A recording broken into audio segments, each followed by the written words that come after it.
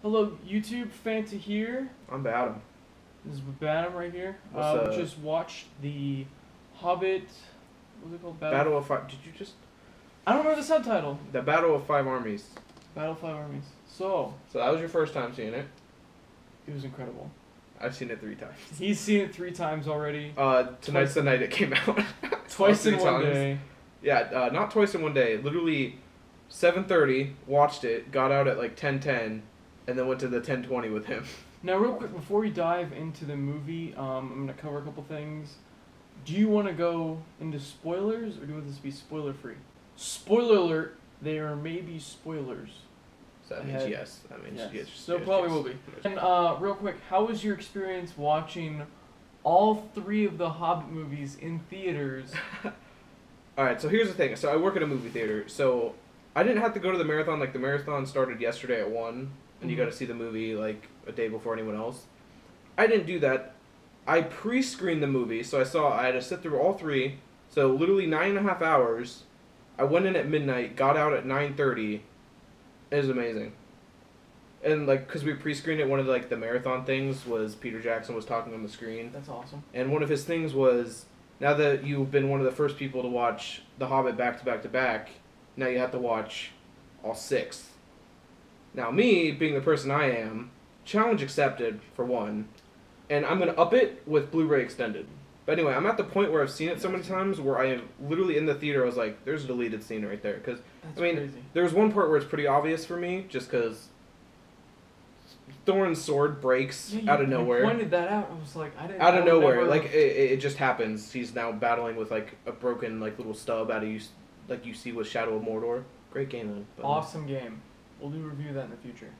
Yeah, but let's just start off with how the movie starts. How it started. I'm sure you've all seen Desolation, where it ends with Smaug flying into Lake Town saying, "I am fire, I am death," and that's where it cuts out, and it picks up right from that point. He was a little bit of a bitch, in my opinion. Like, spoiler alert. Spoiler alert.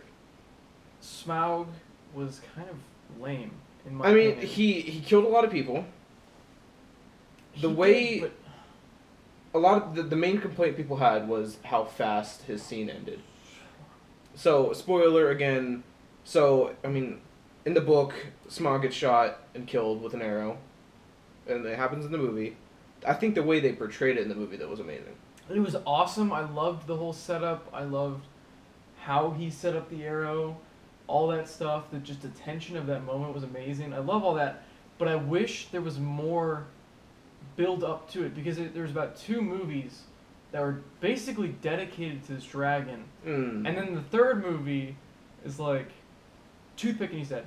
Well, I mean, that was the whole point. The first movie was, build up for the whole trilogy in general. Mm-hmm. The second was the build up of taking back Erebor and killing Smaug. And, I think to open up the Battle of Five Armies with the death of Smaug literally 15 minutes in, I think this was great. I know that wasn't the focus of it. I don't know. I feel like there should have been... I mean, if you put it this way, or if they put 30 more minutes onto the whole Smaug scene, how much would that take away from the actual battle? Just keep it that long. Oh my god. 3.5 hours. Was the movie 3 hours? The movie's 2.5. Make it 3. Honestly, I did not feel its length. No, surprisingly, I watched them back to back, and I did not feel its length. I didn't feel the movie's length. A lot of the other ones, I'm gonna say, the original Lord of the Rings, I love them to death, but you feel... The only one where I can truly feel the length with is Unexpected Journey. That's because it's 3 hours and 18 minutes. That's the only one I can feel the length of. I really enjoyed that. I haven't seen it out of theaters. Bear that in mind. I've only seen it in theaters, and a lot of people complained how slow it was. It's build up. But I loved it. If you like, everyone who complained about that, go rewatch The Fellowship. Yeah, The Fellowship. Like, yes, there's a bigger fight scene in Fellowship with the Mines of Moria, but overall, it's all build up. Who plays Bilbo again? Martin Freeman.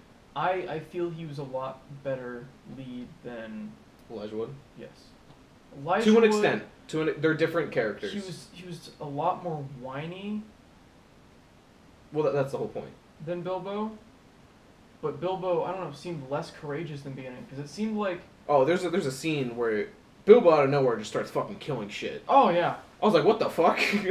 He's in the middle of like a giant orc army and is just stabbing shit. It's weird, yeah. I was thinking in that moment, when did he learn to fight? Because you never seen him ever learn how to fight. He's been a Bilbo in his Well, he fought a little bit at Hobbit the as end well. of the first movie.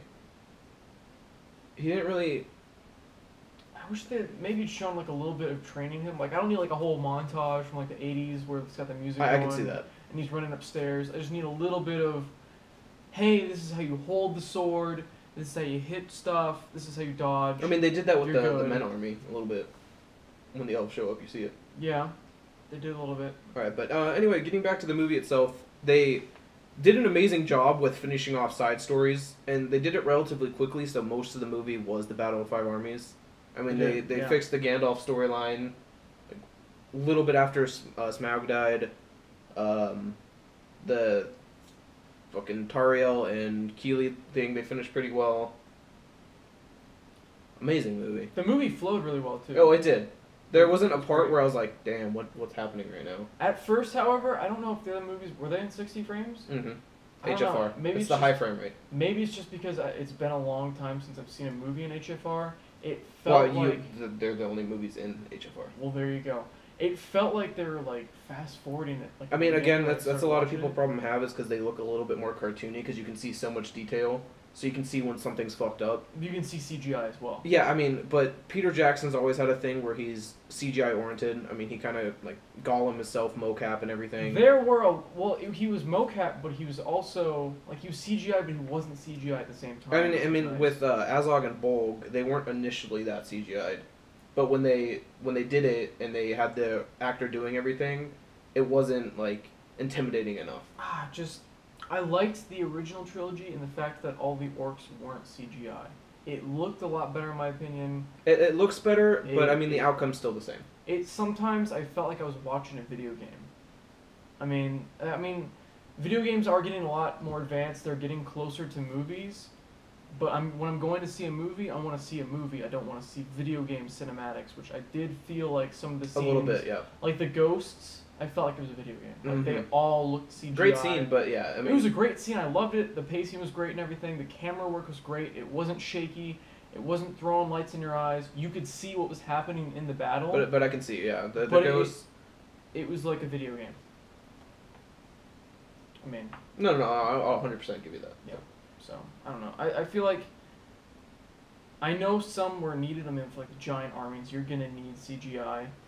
But if they had maybe like a group of people and then just cloned that group of people, and then maybe had them doing different things, Yeah. maybe it would look more realistic. I don't. It was still a great movie. I mean, the stuff that like we're talking about right now is very minute stuff in the movie in general. This is stuff where, like, if you watch it once, you just be like, kind of pass over it. But I was pointing out half the shit I saw and was like, haha. Like, there's a part where all the elves draw their bows at once, and then Thandriel talks, and then the frame in the background's just paused, and I it's didn't even funny. notice. Even when you pointed it out, I think I missed it. I don't think they showed Yeah, it again. no, it's two shots of them, and they're all just like this, and you can just tell it's paused. Okay. It's That's pretty great, funny. but He's seen it now 3 times. 3 times in Within what, 2 2 days, days. yeah. So unless you see the movie 3 times in 2 days, you're not gonna notice these things. Be a real fan. I'm really hoping that people watch the movie before watching this. We put spoilers. We said on. spoilers, so hopefully. All right, now Hopefully you guys moving watch on. So, the Battle of Five Armies. How'd you like the Oh. start of it? Where the standoff between the dwarves hiding in the mountain, That the was elves, cool. men, and then the other dwarf showing up. I was wondering what was gonna happen because I didn't read the books. I was wondering what was gonna happen, and I thought they were just gonna get attacked from behind and just get obliterated, something like that. And then seeing, now one part was kind of weird because you see all the dwarves running towards the orcs that are running, and they Mhm. set up the shields and everything, and then you don't see the elves move at all. You don't see them; they're really far away, and the dwarves are really far away, set up the shields, and then all of a sudden, like right as soon as Bilbo asks, like, "Are the elves gonna help?" And then all of a sudden they jump over. Yeah, the I mean dwarves. that Like, wait part. a minute. If They're just- they should have timed that a little bit better. But again, in the grand scheme of things, amazing action shot. Like the dwarves are all posted up like And they just jump Sparta over. style, with shields and everything and lances. And then right before they're about to push, elves just jump over in Yep. waves. It was cool. It was awesome.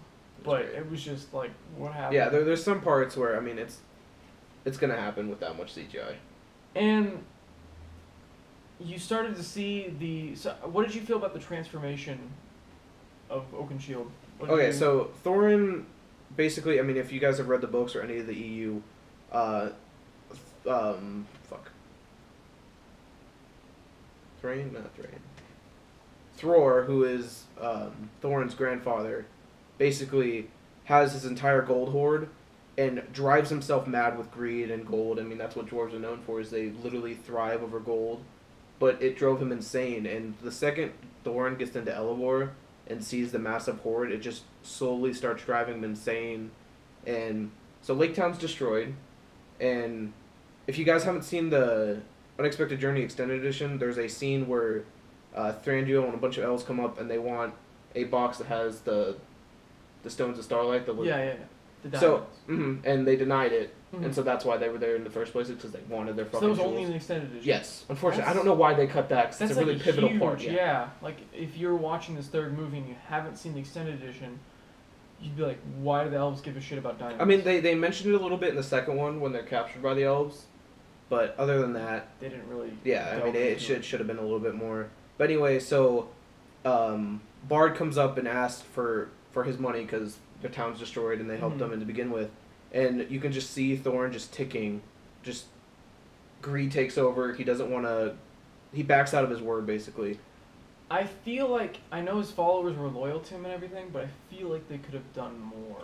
They could have done Just more, kinda but I let it mean, happen. at that point he was king. He was king and everything, but he was still their friend. You know, they'd brought them to that point, and he was king only over them. If you think about it, at this point, there's no Mhm. other dwarves around. It's just him and. Well, I mean, them. the second, well, when the other dwarves come, the Iron Fist Mhm. dwarves, that raven, that's what he sent, and that's how they came. He basically sent a message. And that's the whole Arkenstone, because whoever holds that is king over all the 7 dwarf lands. So when Bilbo was holding the Arkenstone, he was king. Technically. I mean, he wasn't, it's Durin's bloodline, which was Thorin, Keely, and Feely. It was the last 3.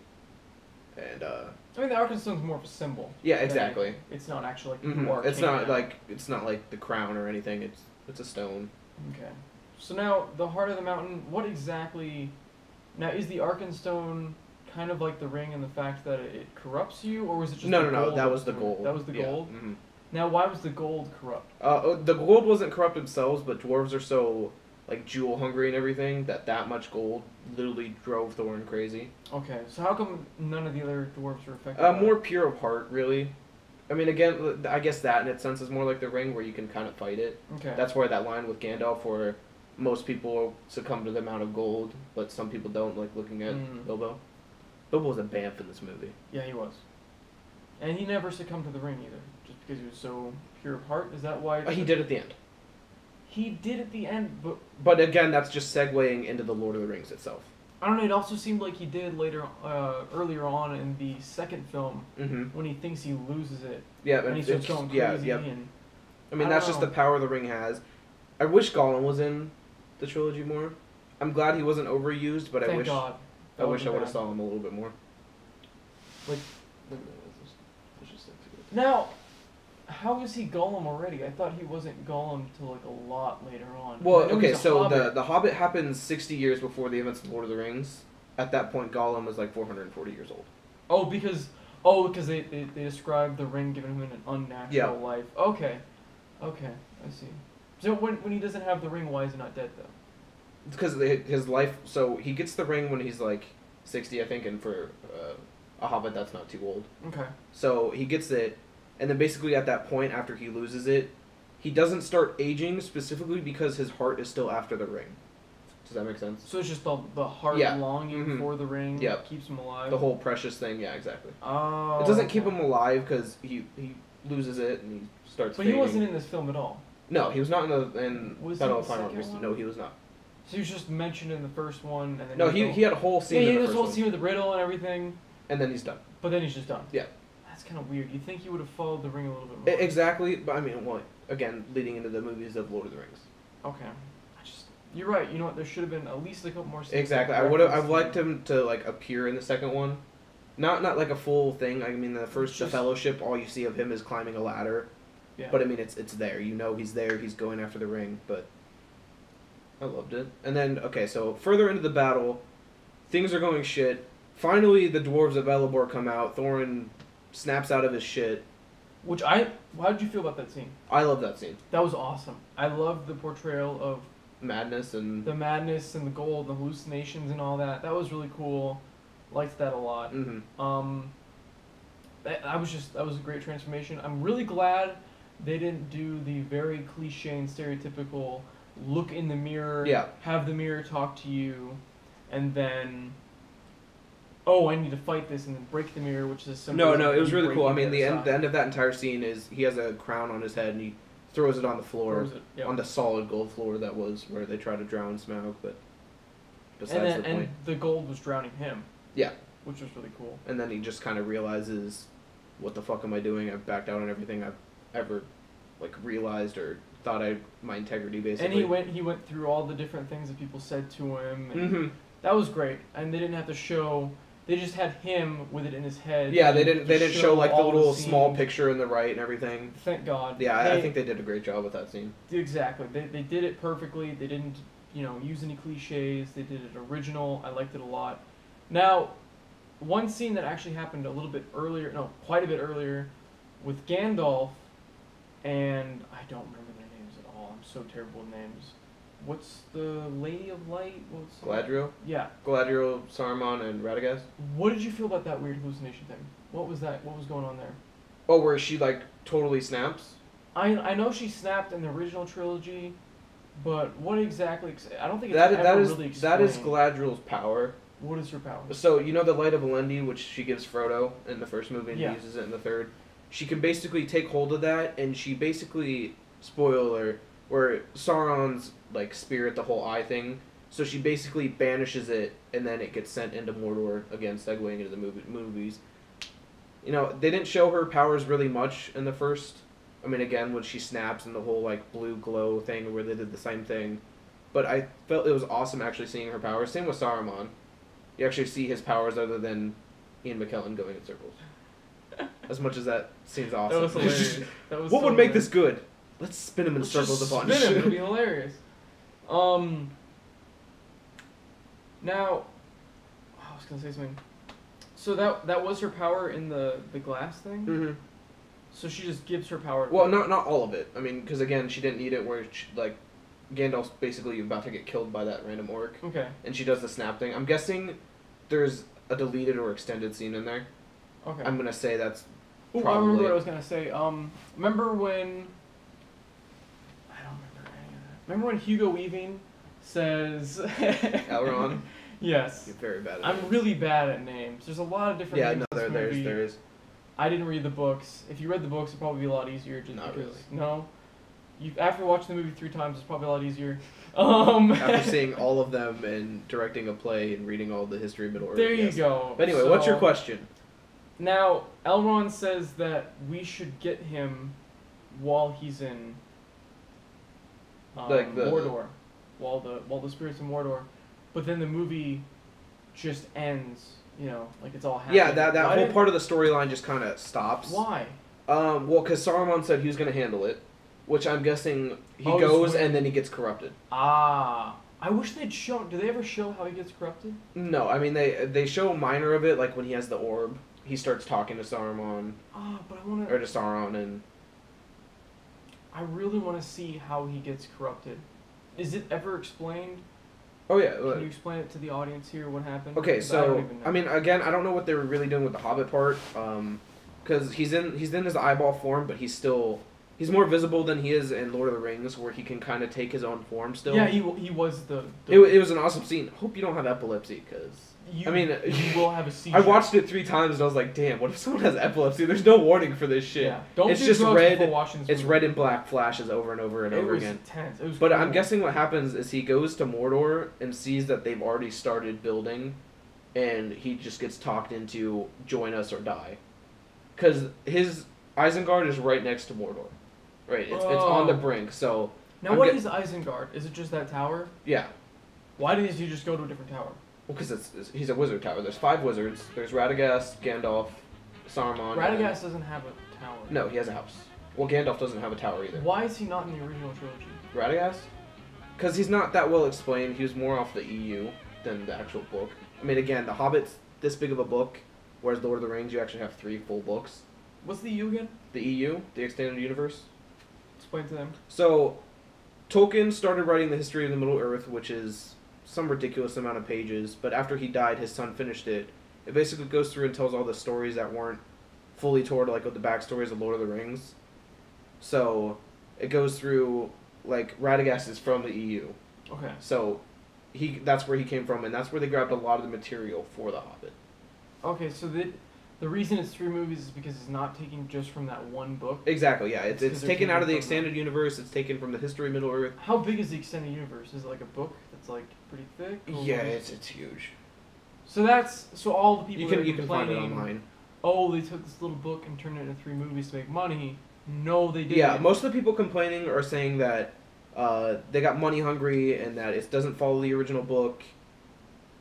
Fuck off, please. So nobody, not even your ticket taker guy at the front entrance to the movie even understood that. In fact, he was even complaining like they took a book, and I hadn't even explained this to him. Like, it's not just it's a lot. I mean, you can't make 9.5 hours out of like a 150-page book. No, instead they took from the extended universe and kind of filled in those gaps. I mean, the Battle of 5 Armies is loosely in The Hobbit. I mean, it's in there, but it's not as much as it was. Azog is actually in the EU, so that whole storyline is there. It's not like they just like, oh, it seems like a good idea. No, there's a whole story behind it. And they explained it pretty well. Like, I like the Azog storyline, the Bolg storyline. I thought it was pretty good. Yeah, I liked all of it. I liked this movie just quite a bit. I mean, I'm sure I'm gonna watch it again pretty soon. I'll drag you along again. I'm seeing it again tomorrow night. 3D. We watched it in 3D. Mm-hmm. You don't need to watch it in 3D. I would say it looks better in 3D. It does. With the high frame rate. Look really nice with the frame rate.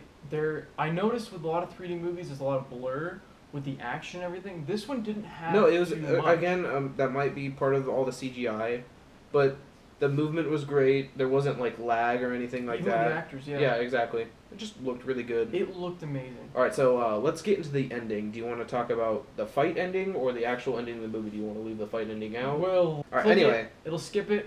Watch the movie. It's just you need to see the ending for yourself. All right, so starting off, so they're basically Thorin, Keely, Feely, and Dwalin go up to try to kill Azog, who's like leading the armies with some cool flag stuff. That was pretty awesome. I didn't even think about that. The flags? What do you mean? Like where they're signaling. The signals, yeah. That was pretty sweet. I was thinking about that. Like that's actually really good for. I mean, they're like orcs and they're supposed to be evil, but there's orcs and goblins. I liked how the goblins were basically acted as scouts, as distractions, and all of a sudden they were mercenaries. If you don't remember. Yeah. So they were actually paid to go out. To die. And get slaughtered.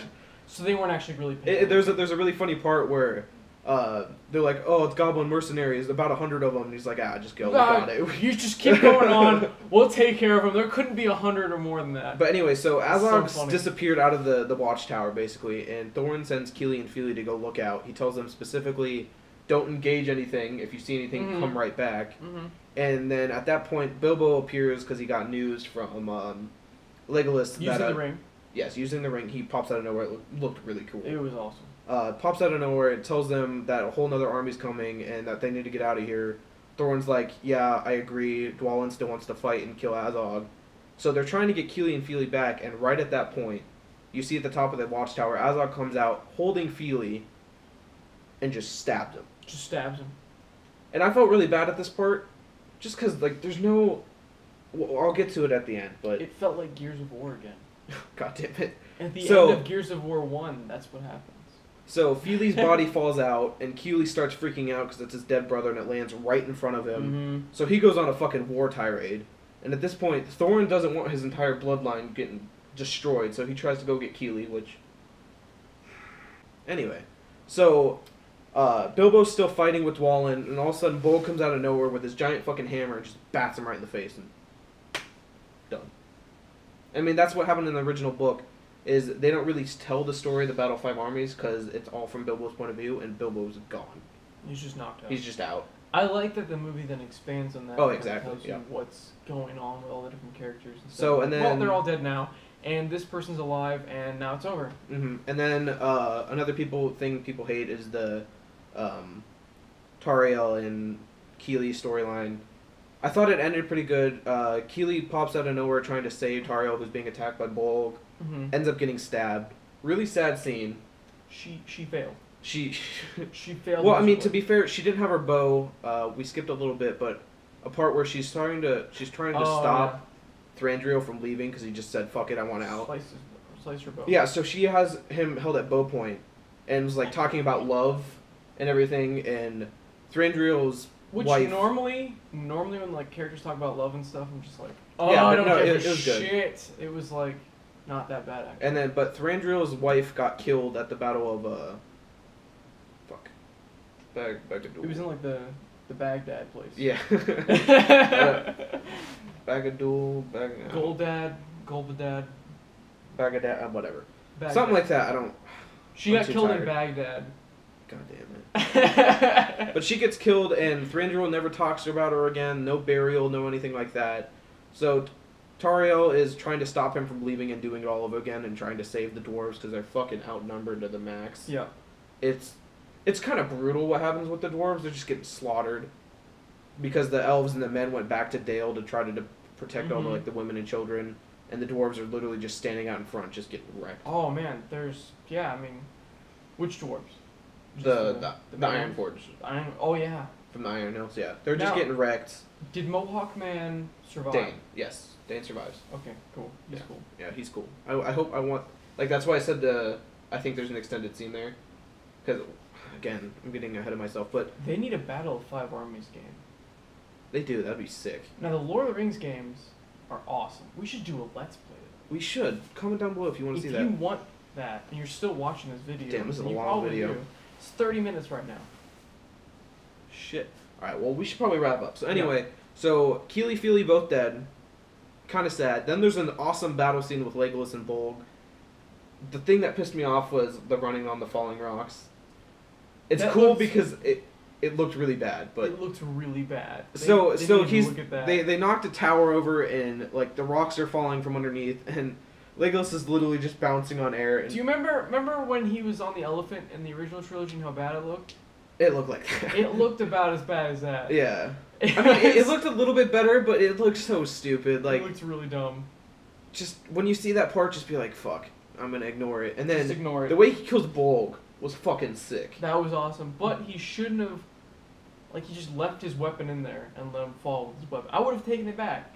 Like he doesn't have a serrated edge. No, doesn't but have he any- didn't. He'd get it back later. He didn't have any weapons though. He didn't need more weapons. You The Eagles didn't are know already that. come. No, the Eagles are already come. Yeah, but there could be other orcs, in the tower. He doesn't know that. No, they're all dead. Don't even. So and then there's the fight with Thorin and Azog, which was pretty good. You guys are gonna watch it and probably be like, why that could have been avoided, but Oh god, that part. so Thorin basically is an idiot and was like, I think they wanted to go with the look where Frodo was like staring at the lake in the second one, and like it's entranced. Yeah, but at the same I didn't like it. I don't think that had anything to do with anything. Like the other one was like the soul swamp. But, or I mean, whatever. Thorin had to die. Like it was part of the movie. He had to die.